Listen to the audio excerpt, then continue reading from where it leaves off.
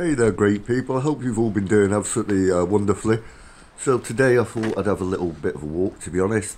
It's been freezing cold, like -5 every day for the last week, but when I actually went out on this walk, it was around 2 Celsius, something like that, which is still not warm, but it was bearable. And I thought I'd take the GoPro out and just show you a close look at the church. I know we've looked at the church before in the night and in the daytime.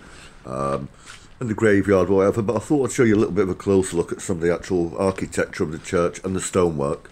Enjoy the video anyway.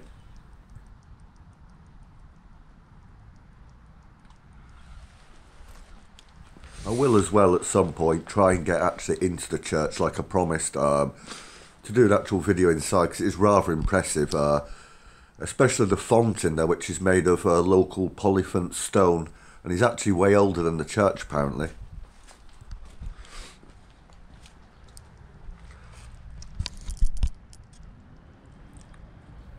You've seen these in a minute, not these graves here, but the ones pretty much on the church floor and the church wall. These, which are shown before on a video which I did here, are the oldest graves in the whole graveyard and church grounds.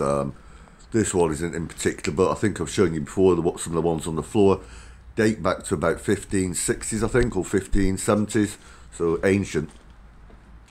Yeah, I don't think I'm fitting through that door.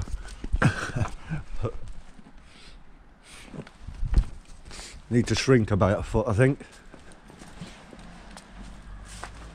I know you've been up here through the churchyard and whatever before with me, but I thought I'd do another little quick walk through. And obviously, if you watch my videos, you'll know at the steps to the left is the Priory Ruins, which is on one of my early videos on this new channel.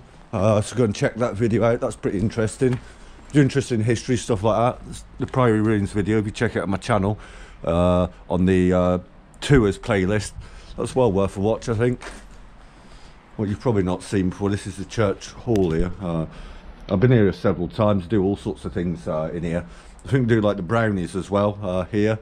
And all sorts of different clubs and after school stuff and tea and coffee mornings and that kind of thing.